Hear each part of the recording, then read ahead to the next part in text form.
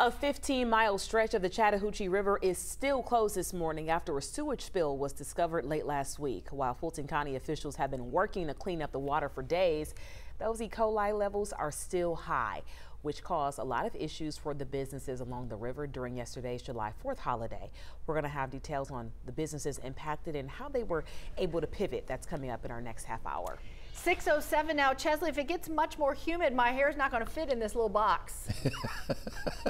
It's going to keep growing. It's like 1987 all over again. Oh, man. Just embrace it because that humidity is not going anywhere. Yeah, it's going to be hot and humid out there this afternoon, once again, with those temperatures back into the 80s. Now, we do have the rain up here to the north. You notice that we have a few isolated or embedded heavier showers in here. Not a whole lot in the way of thunder and lightning. Most of that now jumping the border into parts of Tennessee and into North Carolina. Temperature-wise, we're in the 70s, starting off this morning well into the 70s in some spots like Atlanta at 76 rather, 76 degrees also in Gainesville, 72 Covington, you're at 73 degrees in Marietta and over toward George's Rome at the current hour. The hour-by-hour forecast shows us hitting those 80s between 10, 11 o'clock, 82 degrees by noon, on our way up to 87 for an afternoon high temperature. I don't think we'll see much as far as breaks in the clouds, but if we do, and we happen to get a lot of sunshine poking through, that's going to boost that temperature right on up a little bit. You'll notice during the afternoon also a few embedded thunderstorms in some of those showers out there. The chance for the shower could happen at any time today, but a little more likely for the thunderstorms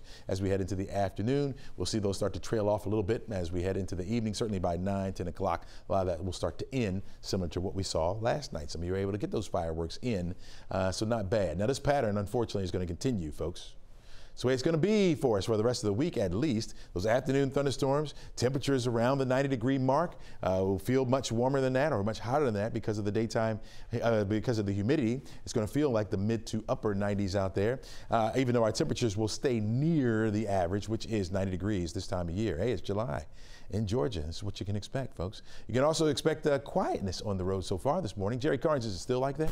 Yeah, starting to see a little bit of volume in Cobb County. We want to say good morning to our friends in Marietta. There you're looking at I-75 southbound near the South Loop. You see traffic to your right traveling southbound. A few brake lights, just a few. Over to the far right, that's traffic that is starting to pick up in the HOT lanes, but still a speed limit ride as far as we can tell. We'll keep an eye on Cobb County and I-85 in Gwinnett County to see if volume picks up for the rest of the morning.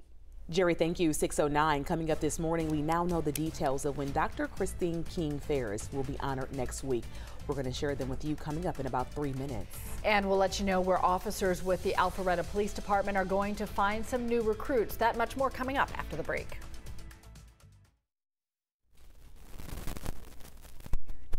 Hey. It's right where it's been all morning. We're starting to get a little popping. Let's see. I just shook it around a little bit. Okay.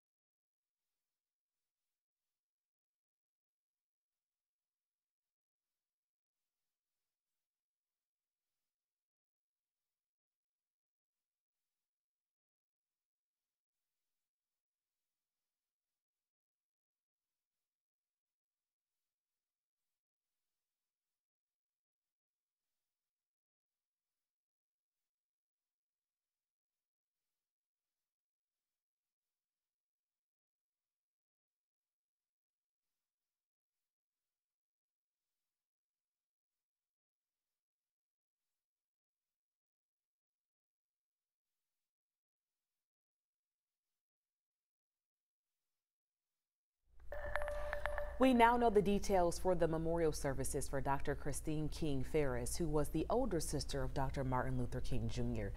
She will be honored at Spelman College on Tuesday, where she worked as an educator for decades. Then, next weekend, she will lie in repose at the historic Ebenezer Baptist Church. Her celebration of life is set for Sunday, July 16th. In addition to being an educator, Dr. King Farris also helped establish the King Center. She died last week at the age of 95.